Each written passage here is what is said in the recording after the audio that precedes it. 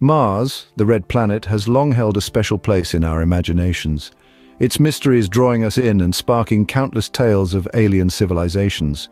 This celestial body, visible to the naked eye, has been the muse of mankind since ancient times. Its enigmatic presence led to many tales, speculations, and even scientific inquiries. The allure of Mars is not merely its crimson hue, but the possibility of life beyond our own world. The concept of intelligent life on Mars has been a subject of fascination, a perennial quest that has shaped our understanding of the cosmos. It has spurred us to ask questions, to explore and to dream. Today we delve into the hypothetical history of intelligent life on Mars. From early observations to modern scientific endeavors, the journey of exploring Mars has been a tale of mystery, hope, and fascination. Our curiosity about Mars and its potential inhabitants began to take shape in the late 19th century. It was during this time that Italian astronomer Giovanni Schiaparelli peered through his telescope and observed what he termed as canali on the surface of Mars. The term canali in Italian simply translates to channels. However, a mistranslation into English as canals sparked a wildfire of speculation and debate. The idea that these canals could be the work of intelligent beings capable of constructing such intricate structures fascinated the public. This was a time when the construction of the Suez Canal was still fresh in the minds of people, a testament to human engineering prowess. The thought that similar feats could be achieved on a distant planet by a civilization unknown was nothing short of exhilarating. Adding fuel to this speculative fire was American astronomer Percival Lowell. Lowell was not just an observer, but a passionate advocate for the existence of intelligent life on Mars. In his book, Mars as the Abode of Life, he proposed that these Martian canals were not mere geographical features, but vast irrigation systems.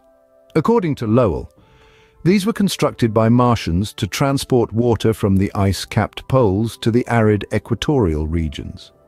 Lowell painted a picture of a dying Martian civilization, desperately engineering solutions to a planetary crisis.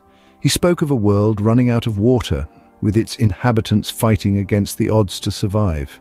This concept, this vision of a civilization on the brink of extinction, battling against their planet's harsh conditions, resonated deeply with the public.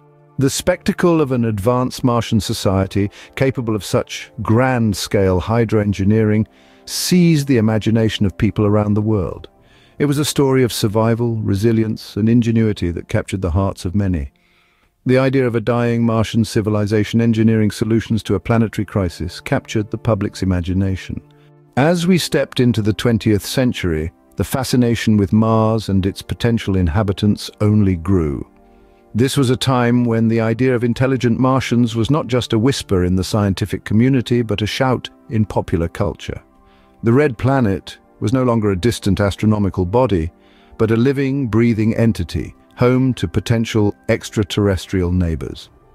One name stands out in particular when we think of Martian lore in the 20th century. H.G. Wells, a master spinner of tales who brought the red planet closer to our homes and hearts with his groundbreaking novel, The War of the Worlds.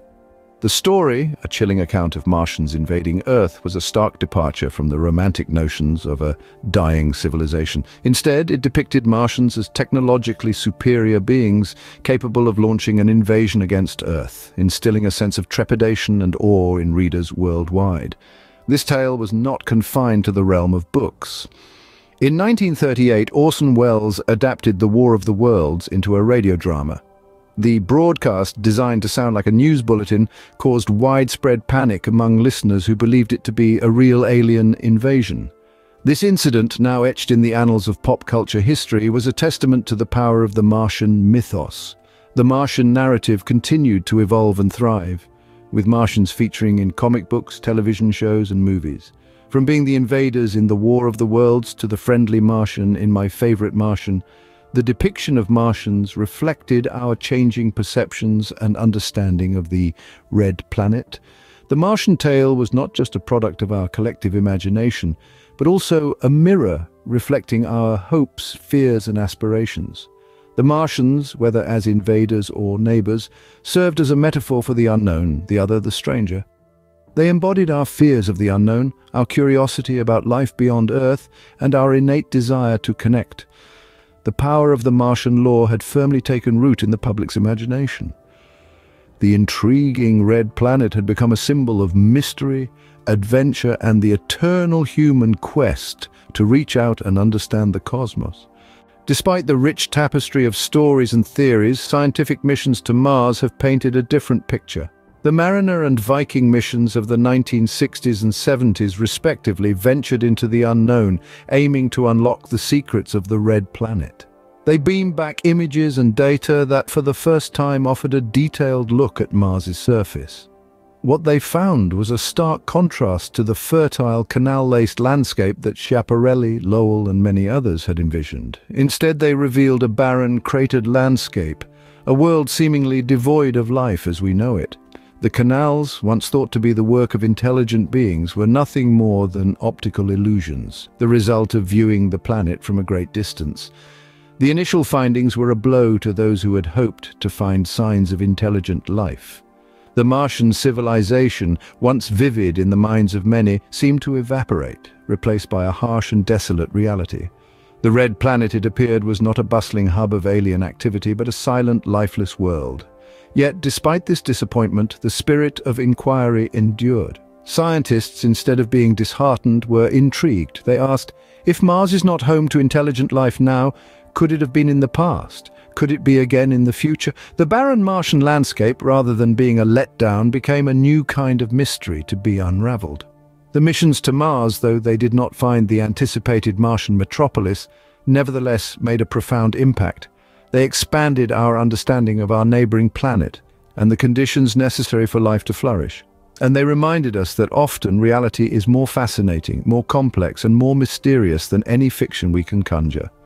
The barren Martian landscape may not have matched our fantasies, but it did not dampen our curiosity. Indeed, it fueled it, driving us to continue our exploration, to ask more questions, and to seek the answers in the stars.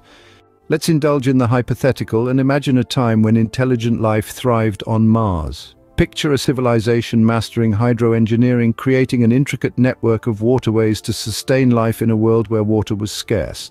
This civilization, acutely aware of their planet's fragile ecosystem, might have developed advanced technology to harness and conserve their dwindling water resources.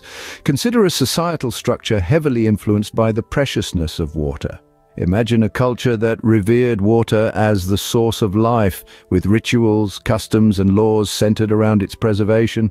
The Martian cities might have been planned around these waterways, with the most powerful and influential individuals or groups controlling the water sources. In this society, scientific advancements would likely have been directed towards ecological sustainability and resource management, making them experts in fields we are only beginning to explore. In this imagined past, Mars was a world teeming with intelligent life, a stark contrast to the barren landscape we see today.